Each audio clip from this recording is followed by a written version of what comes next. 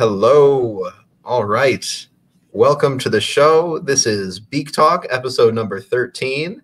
Today we're talking about basic honey extraction using the crush and strain method. This is a time-tested, old, classic way of doing honey extraction. Hopefully y'all can hear me out there.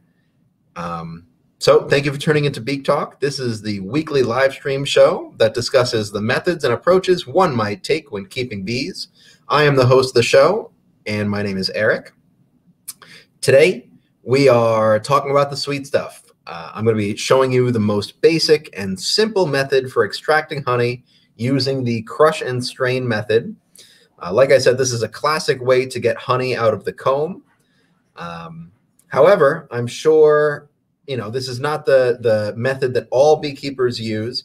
However, I'm sure a lot of beekeepers have used this method when they were starting out.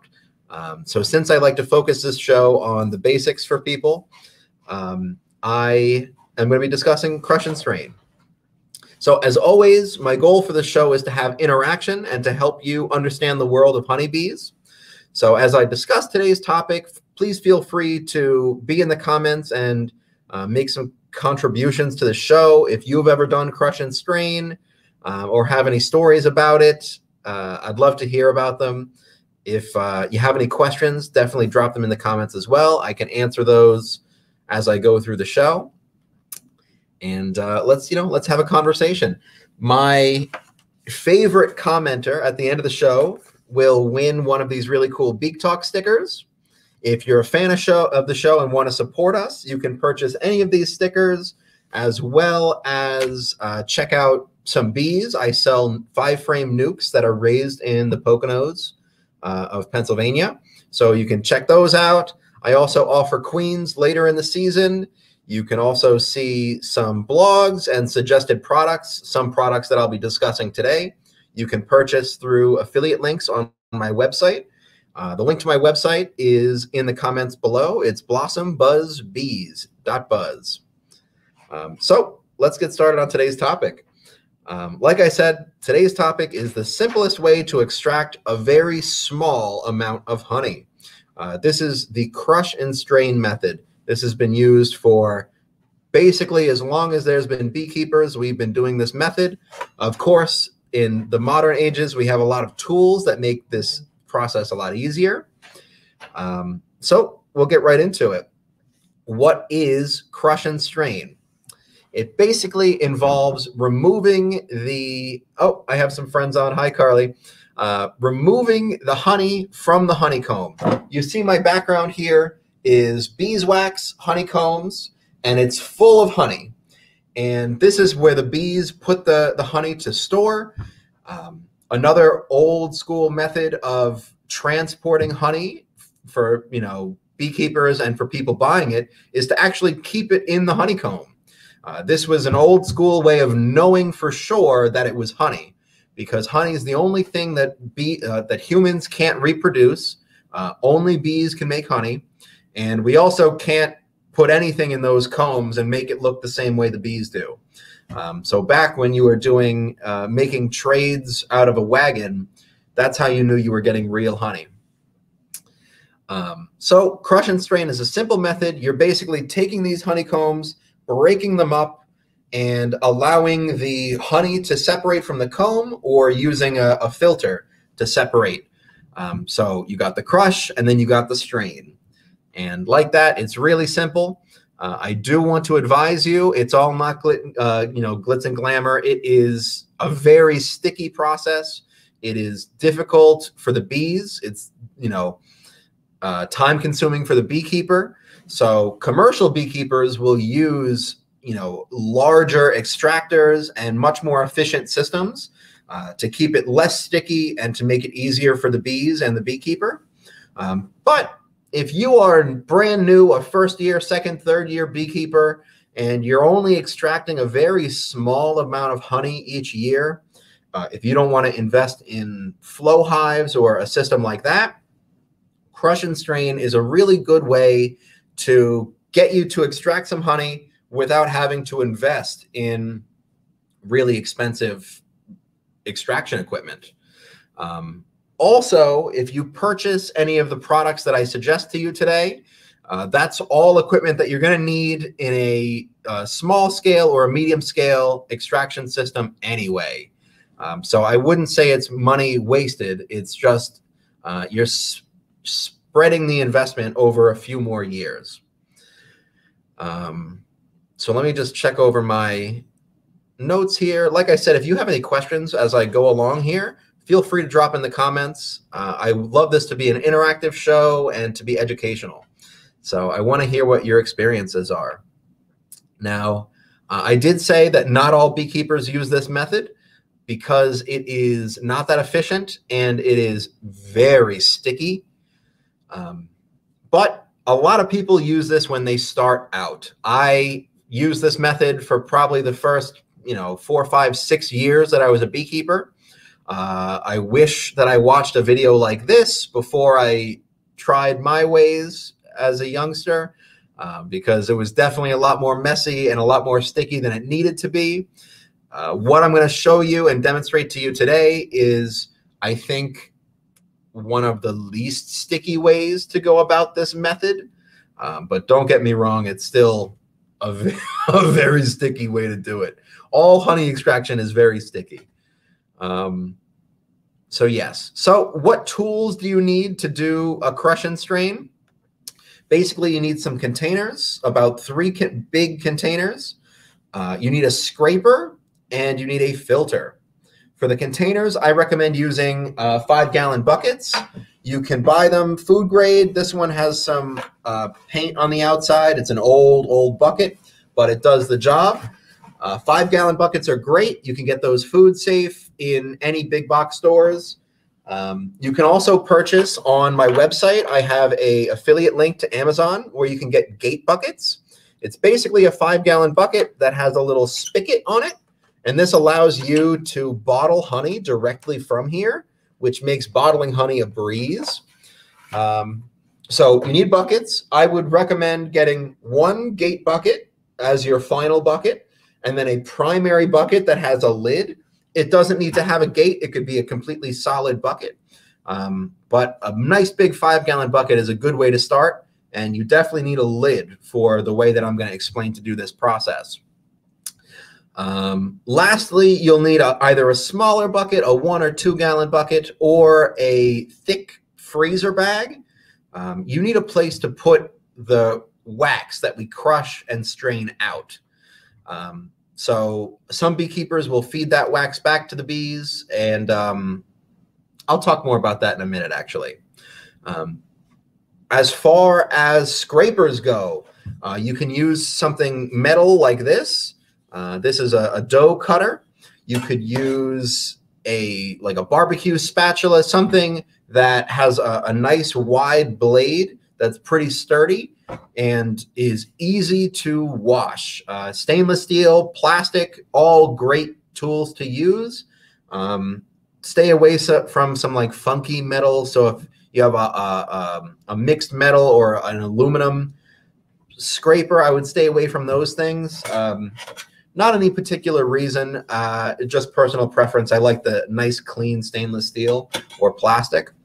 Other things you want to keep in mind, everything that you're using needs to be food safe because honey extraction is a food process. The other things to keep in mind, everything needs to be clean and dry. Too much excess moisture on your equipment can add moisture to your honey, and you only have about a 1 or 2% buffer zone with the honey before you're too wet and it can ferment. So we don't want fermented honey because then it goes bad. So we definitely need to keep all of our equipment bone dry. Take the time to dry it. It's definitely worth your time. So now that we've talked about the equipment, like I said, you could use, I should also mention, strainers. You can use your metal colander that you use for spaghetti. You can use cheesecloth. I wouldn't waste your time with coffee filters. That's too fine. You can use metal chinois. You can use all kinds of things, or you could purchase one of these filters from the bee supply or a paint supply store. It's basically a little reservoir that has a micron filter. And the best part is it fits right inside of your bucket. So I do recommend these. They're only like $5 or $6. You can buy heavy duty metal ones. I have a link on my website as well. Those are all good investments. And whether you're doing crush and strain as a permanent honey extraction method or as a temporary fill until you can invest in a good system, you're going to need filters, you're going to need gate buckets, you're going to need scrapers anyway. So it's definitely worth the investment for your first couple of years. So now let's talk about honey. As I'm doing this introductory beginners kind of conversation, I do want to talk about what kind of honey is the honey you're looking for. First things first, you want to make sure you have honey and not syrup. So if you've been feeding your bees syrup all spring and you stopped feeding them syrup a week ago and now you want to go in and extract honey, you're going to have tainted or funny honey. You're going to have a mix between the syrup and the nectar that came from the environment. So for a beekeeper, you don't really want to extract that. It's not what you're looking for. You're looking for honey from the plants. So for that, you need to give the bees a thick buffer zone between when you were feeding syrup and when they were producing honey that you can extract. So that's one thing that you can document on your regular inspections of how many frames of resources are there and the sources. If you realize that this is a frame of, syrup from when you're feeding syrup, you want to remember not to extract that. So definitely, if you're open feeding, you can't be making honey at the same time. And if you're feeding the hive directly, you can't be making honey at that same time as well. You need feeding time and honey time to be separate. So that's why beekeepers only feed during select periods or select hives under certain circumstances. So honey is what you're looking for. You're also looking for a frame that does not have brood on it and does not have pollen. 1 or 2 cells of pollen isn't going to hurt, but brood can be an issue if you have too much of it. So if you find a frame that's mixed, it has a little bit of everything, you can't extract it using this method or any method. What you are looking for, and I'm going to add a photo to the screen here, excuse me, this is what capped honey looks like. You see there's a few cells that have, let me pull this up so you can see my cursor here, a few cells that aren't capped, they don't have that white capping. That is all right. If you look, almost this entire frame is capped. There's a couple of cells that aren't. It could be any number of reasons why it's not capped. But if you average this whole frame, you have capped honey. And that's what you're looking for. There's no pollen. There's no brood. There's none of that. So that is the frame you're looking for. Like I said, this method only is efficient for if you have a couple of frames. A new beekeeper who is going to extract 5 or 6 frames a year, this is a method that'll work for you. Otherwise, it's kind of wasteful for the bees. So we were talking about what is a good frame. So here's my recommendation. The other thing that you want to keep in mind is when you're pulling frames that you want to extract, you want to make sure that there is enough food in the hive to keep the hive happy. So if we're going into a resource dearth, when there's not a lot of resources in the environment, you don't want to pull honey and not feed the bees afterwards if there's not resources around. So you want to make sure there's enough to keep the bees happy and to get them to the next honey flow and not take all of their honey. Beekeepers, you only want to take the excess. Bees do a great job of producing more than they need, and that offers us a little bit of room to take some. You don't want to take it all because then you could hurt your bees. And that's against what we're trying to do as beekeepers. Here's my recommendation. If you only have 1 or 2 hives and you think that this is the method you want to use for extracting honey, I think you should make this a 2-week process, a 2 inspection process. Your first inspection, you go into your strong hives and you analyze and count how many frames you can pull from this hive. If you have 10 deep frames and you go in and you see that there's only 2 frames that are solid honey and that are capped, I would remember and document where those frames are located in the hive, and make sure there's enough resources to get the hive through, and then close up the hive. Your next inspection, maybe a week later, is when you can do the crush and strain. But I would definitely document where those frames are and what hives have those frames. So when you go in for your extraction day, you aren't kind of messing around and interfering with the bees unnecessarily. You want to be prepared, know where to go, what hives to go to, what frames to pull, so you can do the least messing with the bees. Happier for the bees, better for you because you're not going to get stung as much. Extraction day is a rough day for the bees and the beekeeper. That's a forewarning. That's just the way it is. So being prepared with good notes beforehand will definitely help you out. So if I don't have any questions, I'm going to move along to extraction day. We are ready. We have our tools together. We've washed everything. We've dried everything. Keep in mind, beeswax is, it's not permanent, but I'm going to say it's certainly semi-permanent. So any tools that you use with beeswax, it is possible that they could spend the rest of their lives as beeswax tools. Definitely be careful using your good kitchen tools for rendering beeswax or scraping beeswax or cleaning up beeswax, because once the wax gets hardened onto a tool, especially a plastic tool, or in the mesh of your filter, not coming out, not coming out.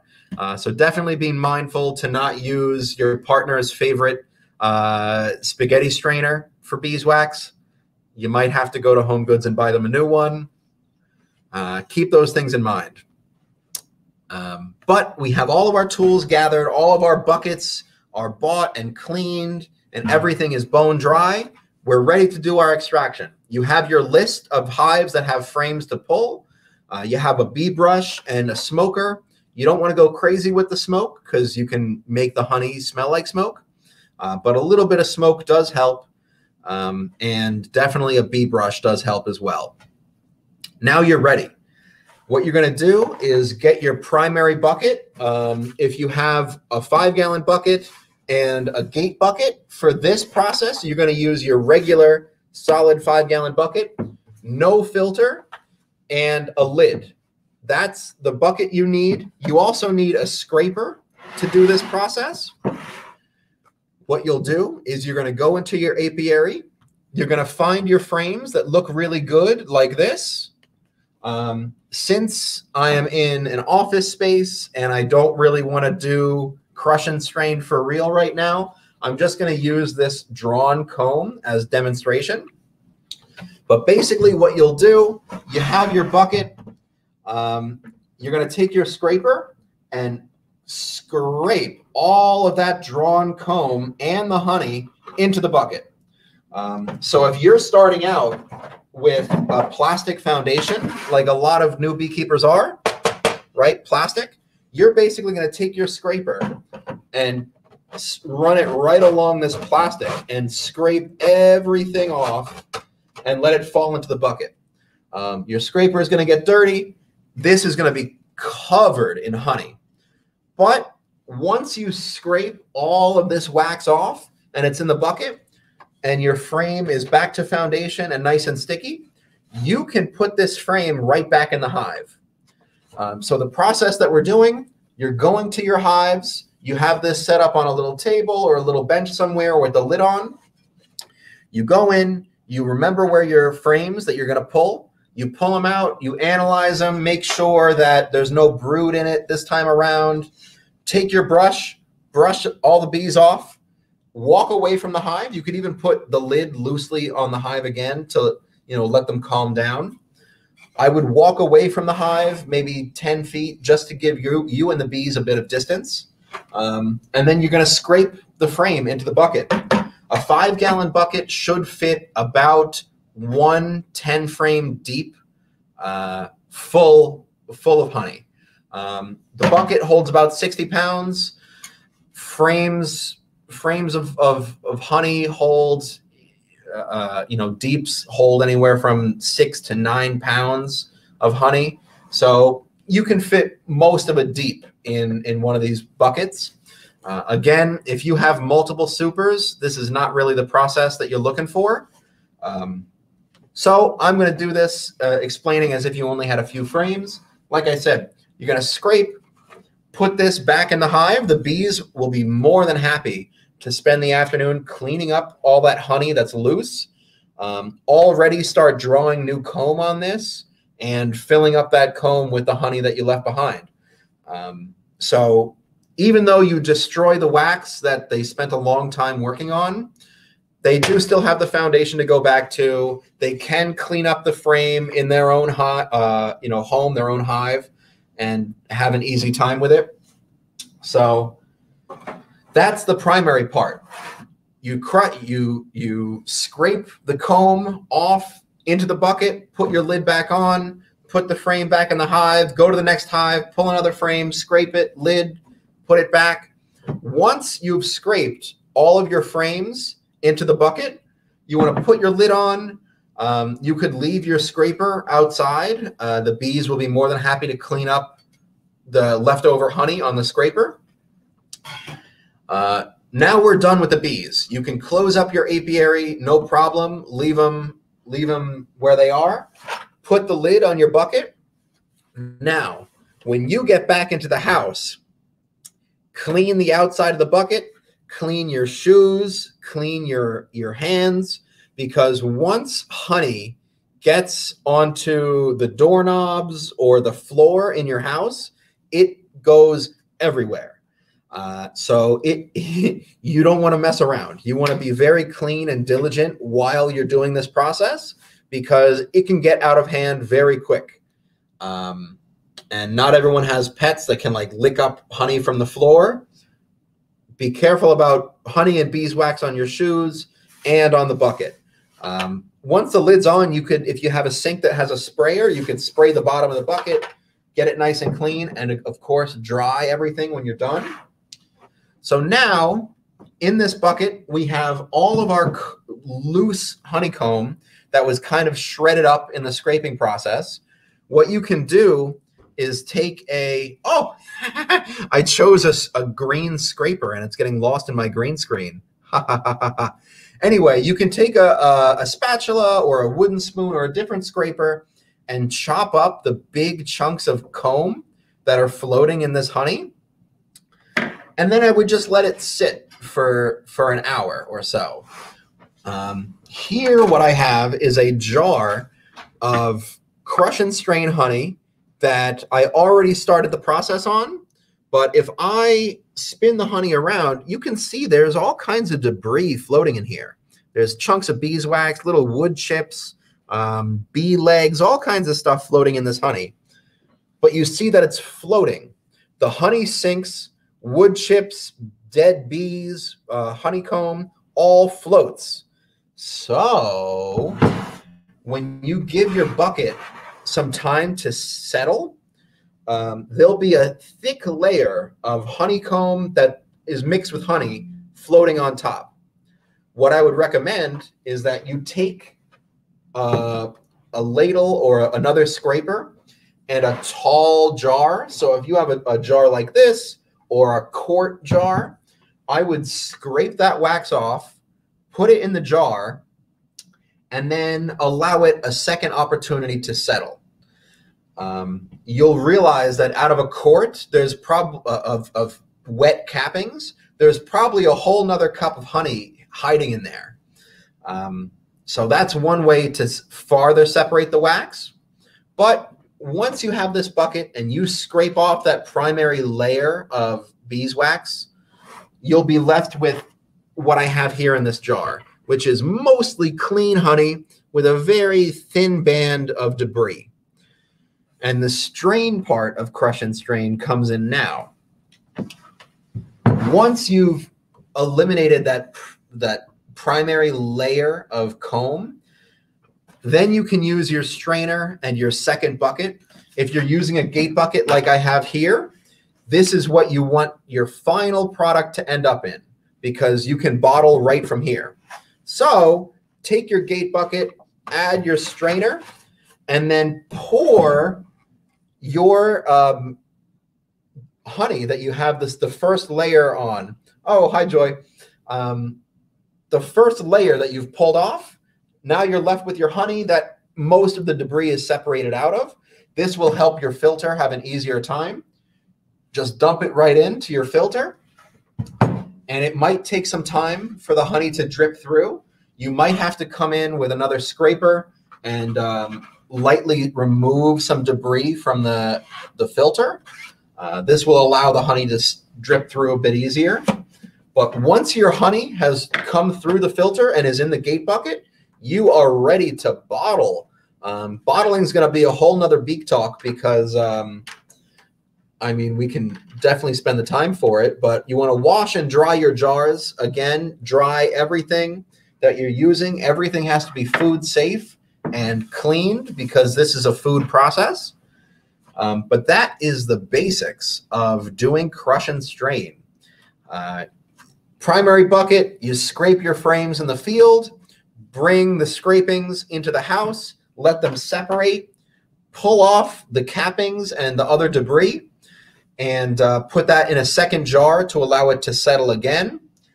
Filter the honey that you got, and once it's filtered through, you can bottle it. You're ready to go. So this is a really great way to extract. I'm going to say if you have 6 to 10 frames of honey that you want to pull from a hive or a couple of hives, this is a pretty good way to do it without having to invest in a lot of beekeeping equipment. Another thing to keep in mind, if you're a member of a local beekeeping group, there is probably other beekeepers who have extraction equipment and wouldn't mind allowing you to borrow it as long as you clean it and return it well. Or you could extract with them in a series, so let them go first and then you can go after. So look around. If you're part of a beekeeping community, there's probably some folks who are willing to help you. The other thing that I want to talk about is your cappings. Remember I told you to scrape off that primary float of cappings and put it in a second jar? Once you've allowed that jar the opportunity to settle again, you'll have mostly dry cappings at the top that you can scrape off with a spoon. If you're looking to, if you're looking to render your own beeswax, or you know someone who is, you can keep those cappings just the way they are. If you don't really mind about that, and you only have a couple of ounces of wax and you don't really want to deal with it, what I'd recommend is you scrape off the cappings until you get to that bottom layer of honey. Dump the honey into the filter, the same process we already talked about. But those cappings, even though they've settled again, they still have a lot of honey in them. So what you can do is lay those cappings out on a tin or a baking tray and put it outside on a sunny day. And basically what'll happen is those bees will be drawn to eat up the miscellaneous honey that's left behind. So this is a great way during a dearth or a not honey flow to allow the bees a little bit of extra food. When you're doing this process, remember that 1 teaspoon of honey is the life work of a dozen bees. So you kind of want to be a little respectful with your honey waste. It's, beekeeping is an expensive hobby, and, you are using the labor of the bees to make that honey. So you do want to be respectful and, definitely do a good job of scraping and trying your best to get every drop of honey that you can. But it does reach a point where you say there's only a little bit of honey left in the bottom of this. I can't fill up another jar. You know, this spatula's sticky, the filter's sticky with honey. I don't want to wash it. What you can do is put all of this equipment. This is what I do. Anytime I bottle honey, or I have a wet bucket or wet tools, I keep them in the bucket, put the lid on the bucket, just as if it was full of honey anyway. And then I wait until the springtime when the bees need a little boost, or in the dead heat of the summer when there's not a lot of food around. And then I take the bucket outside, remove the lid, and the bees are more than happy to clean up any miscellaneous honey that's left behind. Like I said, 1 teaspoon is the life work of a dozen bees. But if some bees can go and collect that already produced honey and bring it back to the hive, that's as if you had extra frames of brood and a really efficient hive. So saving your equipment to allow the bees to have the first clean on, and then taking it into your kitchen, you know, come back at night when there's no bees around, and then you can come back and collect your equipment and wash it like regular. That's definitely a good way to do it. The last tip that I want to offer is storing your equipment. I don't want to mix my painting stuff with my bee stuff, with my regular kitchen stuff. So when I wash my beekeeping equipment, so I'll wash this bucket and the filter and everything all at once. Once it's clean and dry, I'll put it in a fresh garbage bag and wrap it up. That way, the next time I'm doing honey, I can pull it out of the garbage bag, give it a quick wash, and dry again just to make sure it's clean. And that way I don't have to deal with, you know, the dust and debris that just builds up over time. Because for many people, you only extract once or twice a year. So that's some of my advice about crush and strain. If you have any questions or comments, I'd love to see them in the comments section. I can come through and answer those questions for you. I have a link on my website to a heavy-duty metal strainer that is really good. I also have links to a gate bucket. It actually comes as a combo from Amazon. If you purchase anything through those affiliate links, I get a kickback, which is great for the show. You can also purchase any of these cool bee stickers or any of my beekeeping merchandise. You can also check out my nukes if you are in the Poconos of Pennsylvania and want locally raised bees. I'm your guy for that. So as long as, I have Joe. Jody's saying, thank you, Eric. The talk was very informative. Thanks, Jody. I appreciate it. Definitely, I love sharing information about bees. Honey extraction is one of those things that beekeepers learn earlier than they should. I think if you want to become a beekeeper, you should learn about the bees first and then learn about extraction. But since everyone loves the sweet stuff, a lot of folks want to learn how to get the honey first. And I know some folks actually have a phobia of the holes on things. So a lot of folks don't like honeycombs because of the holes. I don't know. I think that's interesting. But it's funny. If you look on YouTube, you'll see a lot of resources about honey extraction. And some of them are those like satisfying videos. But some people don't like them because of the holes. I have to look up the name. If you know the name of what the fear of holes is, let me know, because that's what I'm talking about, but I just can't remember the name of it. Let me check through my notes and make sure I touched up on everything.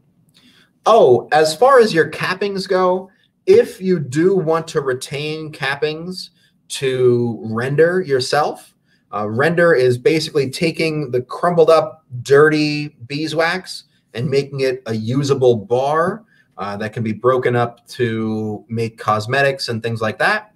I would recommend having a freezer bag ready when you have your cappings as dry as you would like them to be, or as long as you're willing to wait to let them dry. I would scrape those cappings into a big freezer bag, a heavy-duty freezer bag.